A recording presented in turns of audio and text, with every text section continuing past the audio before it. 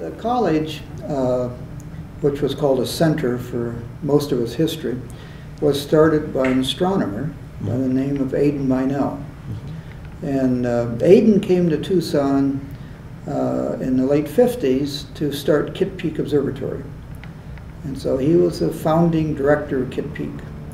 And so he ran Kitt Peak for a while, but once he got it up and going, he was looking for another challenge.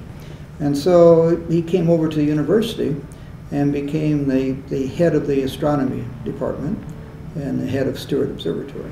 About this time, the OSA, the Optical Society of America, came out with a report on needs in optics.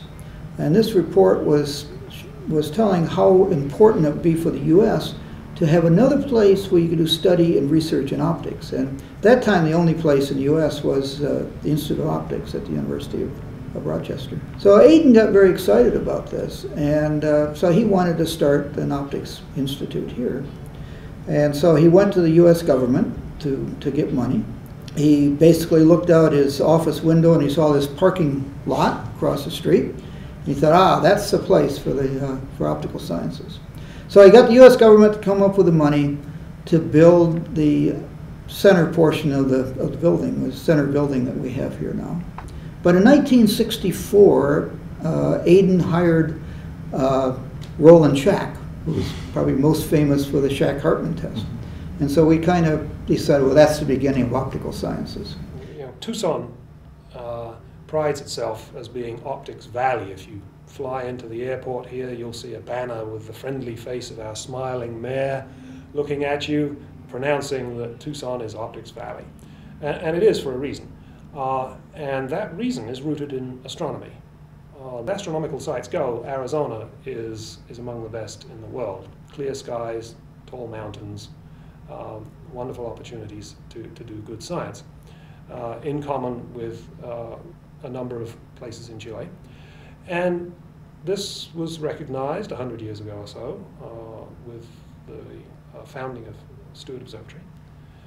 And from that small beginning, the optics community has continued to expand and grow within southern Arizona with the foundation of the College of Optical Sciences at the U of A, on the order of 300 optics-related companies in southern Arizona, from very large to very small, one person.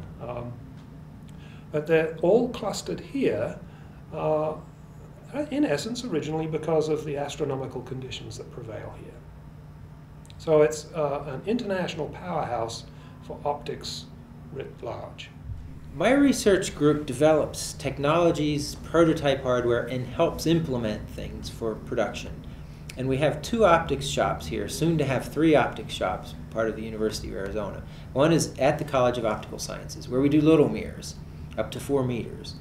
There are a number of tough issues for making giant mirrors, and a number of which people didn't really understand when the mirror lab was being developed. To get a big telescope, you need big mirrors. The big mirrors have to maintain an accurate shape in operation to get good imaging. And they need to do so on the mountain when the wind's blowing and the telescope's pointing around. And so at the Mirror Laboratory, we've built the ability to make lightweight castings of mirrors that are up to 8.4 meters in diameter.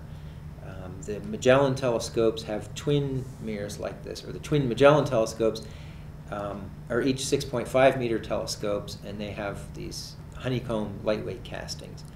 We're currently working on the optics for the giant Magellan telescope, which is a single telescope that will have an array of 7 segments, 7 pieces, each one of which is 8.4 meters in diameter. And they all use Rogers spin cast technique, and so they're lightweight and stiff. The LSST is a very interesting design. It has, on a single piece of glass, there are 2 mirrors. There's an outer annulus. The piece of glass is 8.4 meters in diameter. There's an outer annulus, which is the primary. Light hits this primary, goes up, and hits a secondary mirror. And it goes down and hits the same piece of glass, but a different curve in the middle, which we call the tertiary reflector. And then that goes up to the focus. We have 2 8-meter machines at the Mirror Lab. One of them's now running the LSST, primary tertiary. The other one is finishing the first of the GMT segments. And we're probably about a half a year from being finished with this. And as the telescopes continue to get bigger with the development of 25 and 30 meter apertures, one of which of course is going to go in Chile, the resolving power becomes that much higher in theory, provided the adaptive optics is built to match. And so there's a vigorous effort to develop innovative kinds of astronomical adaptive optics at Stewart Observatory in Arizona. And that will see a major increase in its power and applicability when it's deployed on the Giant Magellan telescope on Cerro Las Campanas. So Chile will see one of, if not the world's best, highest powered adaptive optics systems coming online in the order of a few years, maybe a decade from now. Chile has a natural resource, a great place to for telescopes, great conditions for observing. Very impressed that you're going to Chile to teach some students their optics.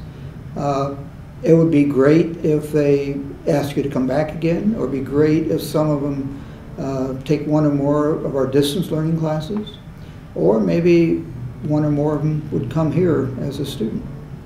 Oh, I think it's great.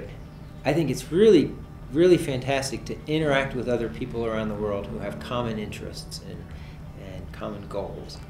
If we can develop some connections between them and particular people at the University of Arizona, that's something that can live on, okay? And that's really valuable. And so I hope that this is the beginning of something that can grow and sustain.